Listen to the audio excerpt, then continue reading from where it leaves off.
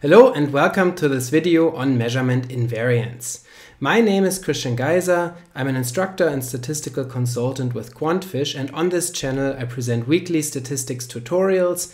On Tuesdays, usually I talk about topics related to the Mplus software, and on Thursdays I address more general issues in statistical analysis, including in structural equation modeling, factor analysis, latent class analysis, and multi-level analysis. If this is something that interests you, then please subscribe to this channel. Also, don't forget to hit the like button to check out the description for additional resources.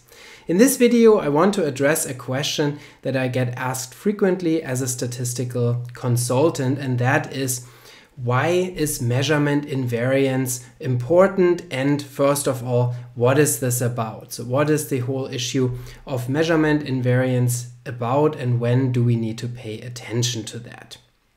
Very broadly speaking, measurement invariance means that we have the same psychometric properties of our measures across groups or across time. And so those are the two areas of application where we need to care, or we should care about measurement invariance, when we either compare different groups or when we compare the same people across time in longitudinal studies or repeated measures data.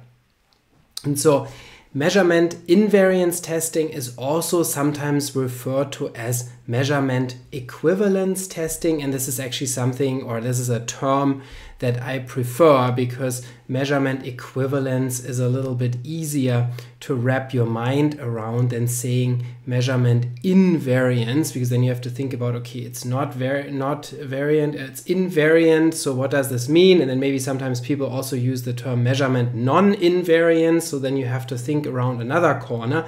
And so I prefer the term measurement equivalence, because that more clearly gets down to the point, which means, do we have equivalent or equal psychometric properties of our measures across groups or across time?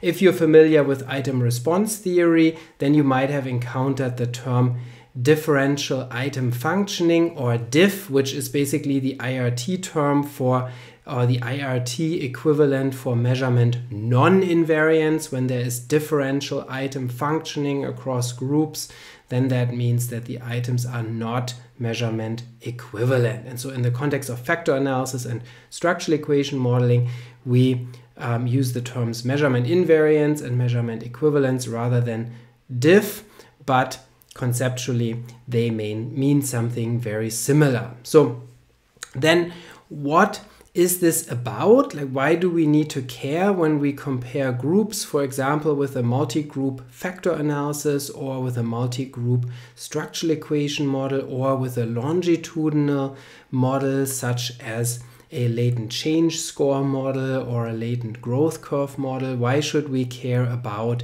measurement equivalence or measurement invariance? So, and the reason for that is that it is an apples and oranges problem. So we want to make sure we're comparing things that are comparable. So in other words, in different groups or across time, we want to make sure that our measurements have the same meaning. And so formally, statistically, this is given in factor models when the indicators of the latent factors, or the observed variables that are used as indicators of latent variables, have the same factor loadings across groups or across time, depending on what we're looking at, and also the same intercepts or additive constants. And so the reason for that is that for there to be measurement equivalence, we have to have the same units of measurement, and we have to have the same origin of measurement, or the same 0 point. And so that is the case when factor loadings, which represent the, or are related to the units of measurement, and intercepts, which represent the origin of measurement, are equivalent across groups and or across time. So those are the things that we need to have in place. We need to have equal factor loadings and equal intercepts, then our measurements are on the same scale with the same units of measurement and the same origin of measurement. And then it's meaningful to compare, for example, means across groups, which is often of interest. So looking at whether, for example, one group is more depressed than another group, or one group is more intelligent than another group, or when we want to look longitudinally, whether IQ scores, for example, have changed across time, or depression scores have changed across time as a result of therapy or something like that in different groups or in a single group. And so that's why it's important, because we want to make statements about the differences, for example, in latent variable means or in latent variable variances across groups or across time. And for that to be meaningful, we need to make sure that the latent variables are measured on the same scale with the same units of measurement and the same origin of measurement. Now, there are different levels of measurement equivalence in the literature. There is weak factorial invariance or weak measurement invariance, which means only the loadings are equal or equivalent. Then you have also the level of strong factorial invariance, where both loadings and intercepts are invariant or equivalent across groups or across time. And that's what we typically want. What we ideally would like to see is to have strong measurement equivalence, where both loadings and intercepts are equal, so that the latent variables are on comparable scales. There's also strict measurement equivalence, which is the next higher level, where you have not only equal intercepts and equal loadings, but also equal error variances for the indicators. And this is something that is not required for comparing latent variable means or variances or covariances, but it's another feature that is nice to have, so to say, when the variables also have the same amount of error variance, but it's not a necessary condition for comparisons of latent variable parameters. So this is, so to say, the reason why measurement equivalence testing is important when you have multiple groups or when you have a longitudinal analysis.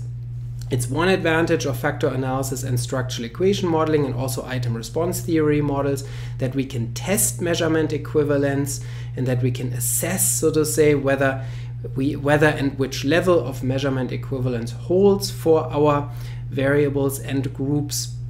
We can identify items that show non-equivalence. That might be an interesting issue to find. Then we can think about why are certain items or certain scales not equivalent across groups or not equivalent across time.